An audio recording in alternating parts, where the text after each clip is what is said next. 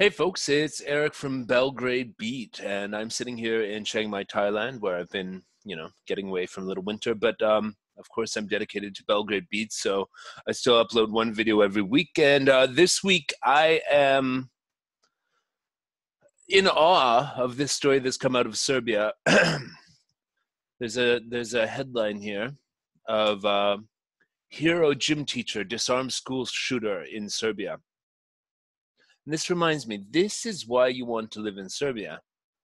One of the things that's good about the country is that it's safe.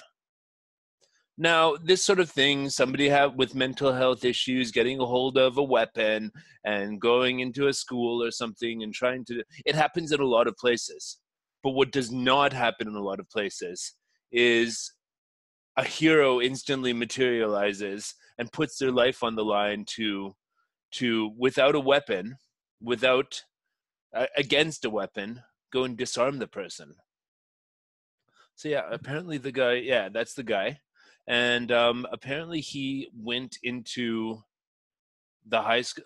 He was the gym teacher in the high school, and the gunman went in full combat gear with a bulletproof vest and so on and so forth.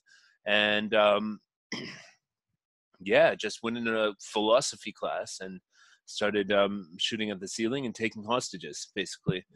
Now, some students on their phone managed to notify the gym teacher, who came into the classroom and sort of just neutralized the situation.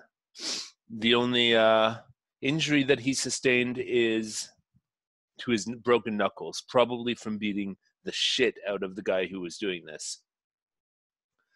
So yeah, folks, this is why you want to live in Serbia, because, like, do you ever fear that people will not stand up if they see you in trouble? No, but in a lot of countries, people will see you getting mugged or, anything worse than that, and they will just, none of my business, walk away.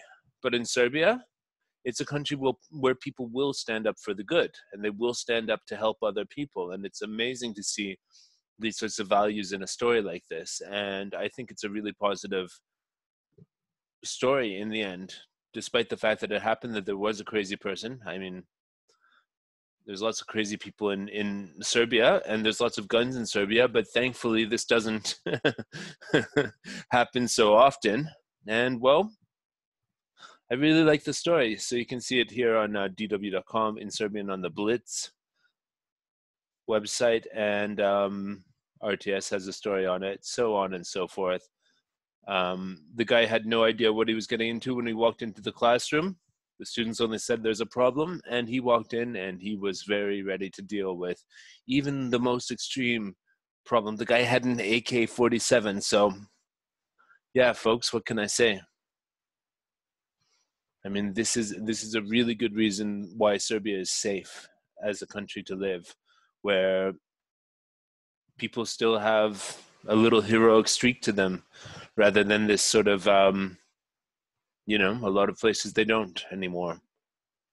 So yeah, that's it. Coming back to Belgrade at the end of next week. Going to be there for a little bit. Not sure about the rest of the winter. I know I'm going to Africa, South Africa for the first time, but still love Belgrade.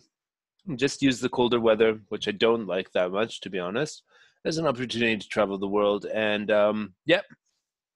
always open to collaborators on the channel who like the spirit of what I'm doing and want to do something that sort of helps the channel. Like, if you want to interview local entrepreneurs on behalf of the channel, if you want to do segments for the channel, if they meet my standards of what's interesting and what fits the format and the brand of Belgrade Beat, I will consider that. You can always email me at erik@erik.rs.